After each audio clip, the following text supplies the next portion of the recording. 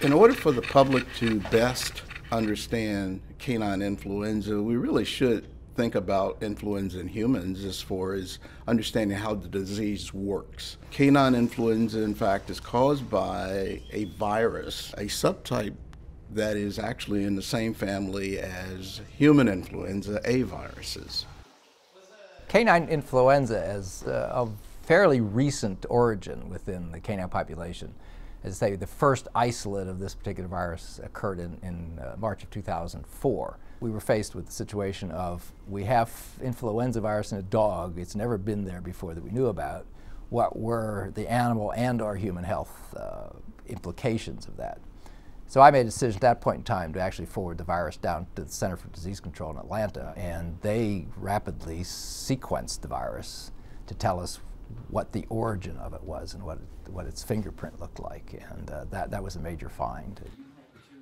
What we do know is that this virus apparently mutated, changed through time from a horse virus, influenza virus, to one that affects dogs. We believe that this infection started among racing greyhounds in Florida. It's very similar to a lot of the other upper respiratory diseases that we find in dogs, and it can be soft cough, it can be some nasal discharge, they can get lethargy, a fever. Some dogs require hospitalization if they can develop a pneumonia afterwards. Good girl. The easiest way to prevent exposure is to prevent animal exposure, but we all know that that's not really going to happen. So what can we do to try to limit your dog's exposure? One way that we can do that is by vaccinating our pets, and we do have a canine influenza virus vaccine that has come out now.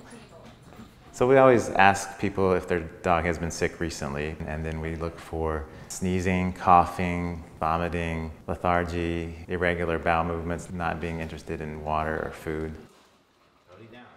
If I have a dog that just stays at home, never comes in contact with other dogs, my dog is safe. I don't need to worry about it. I don't need to go out and even get it vaccinated. However, if my dog goes to doggy daycare, if my dog goes to, let's say, a training camp, or maybe even to a veterinary clinic, or some other place where animals congregate, dogs congregate, then the chance of exposure increases. In that case, I should get my dog vaccinated. On a scale of 1 to 10, 1 being not so bad disease to 10 being really, really bad disease that may kill, it fits down near 1 or 2. Not likely to kill. Most will be sick for a couple of weeks and get over it, just as we humans do when we get the flu bug. We don't probably want to talk to anybody during that time, and I imagine the dogs don't either.